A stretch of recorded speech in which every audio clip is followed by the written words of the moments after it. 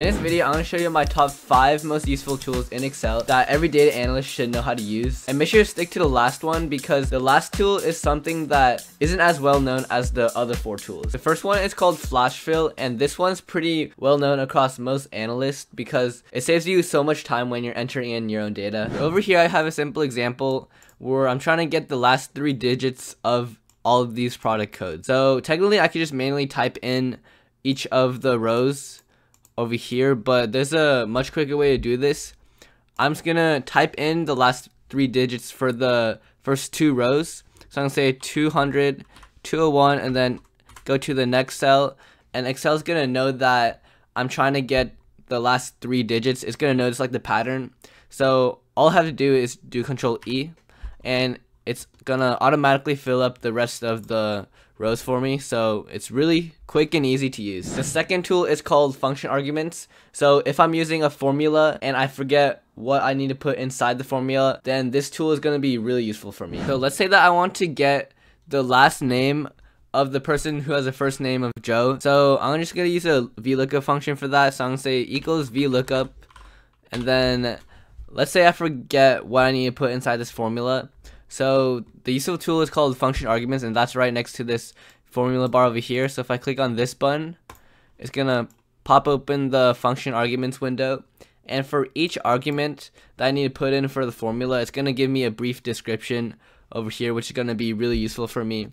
So the first argument is gonna be the lookup value, and so it says that it's gonna be the value that I'm looking for in the first column of the table. So I'm gonna say that we're looking for C12, which is the first name of Joe, and then in the table array it's going to contain all the data, but we need to make sure that the first column in the table array includes the lookup value. So I'm gonna say C11 to F15. I'm just gonna highlight that, and then for the third argument, and it's gonna be the index number of the column.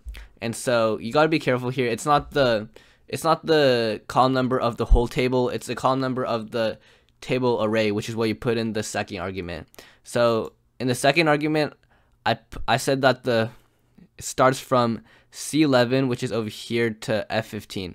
So that means that the column C is gonna be index of 1, and then the column after that, which is column D, is gonna be index number 2. And so that's why the column index number is going to be 2, because we're looking for the last name in this example. So that's pretty much all. The range lookup is an optional argument, so I'm not going to worry about that in this video.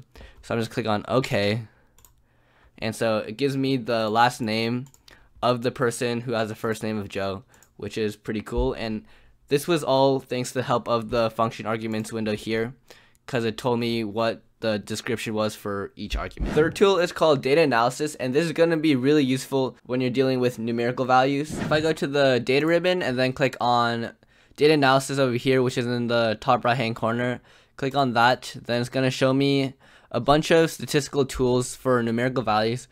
And if you're familiar with statistics, then you might recognize some of these tools that are appearing right now. But in this video, I'm just going to go with the simple one, which is called descriptive statistics, and I'm going to click on OK. You could explore the other ones in your own time though, but anyways, I'm just going to go with this one, and then say for the input range, I'm going to put in the sales column, which is column L. So I'm going to start off by clicking on L2, and then I'm going to do Control Shift down arrow key, which you can get the whole column. And so it's grouped by the column, so I'm going to leave that as is, and I'm going to say that there's labels in the first row. Or actually no, in this case I'm not going to check that, because I said that in this input range I started off with the value. I didn't include the column name in the input range, so I'm not going to actually check that. And so for the output range, or actually I'm not going to do output range, I'm going to say the new worksheet, because I want to put the descriptive statistics in a new worksheet, and so I can name it whatever I want. So I'm just going to call it descriptive sales stats, and then I want to display the summary statistics, and then I click on OK. And it's gonna take me to this new window or a new worksheet. And then if I zoom in, it's gonna show me the bunch of statistical values like the mean, median mode, standard deviation, and all that useful stuff that could be useful when you're doing some analysis on your data set. The fourth tool is called Quick Analysis, and this basically lets you do a bunch of cool stuff with only one click. Alright, so over here I have the same data set as before, but I'm gonna do some conditional formatting for the sales column. I want to get the sales that are higher in green, but the sales that are lower in red color. And so the quick analysis tool is going to let me do this in literally 5 seconds. So let me show you how. So I'm going to click on L2, which is the first value in the sales column. I'm going to do Control Shift down arrow key, which is going to highlight the whole column. Then do Control Q, and then click on this button that says color scales, and boom, I got the column, and it has the proper conditional formatting on it. It's really that easy. The fifth tool is called Bookmarks, and this basically lets you jump to a certain cell in the Excel worksheet without having to scroll all the way down. So this tool is actually really easy to use. Let's say I want to jump straight into this average sales cell. So to do that, I just have to go over here on the left hand corner or the left hand side, and then I'm gonna click on this name box and just call it average sales.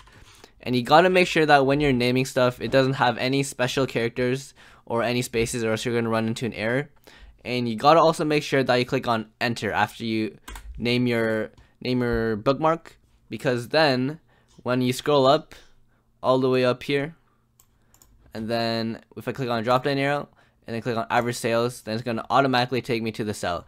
If I didn't click enter when I'm naming it, then it's gonna delete it and I have to start over again. Okay, let's say that for some reason you realize you just want to delete your bookmark that you made.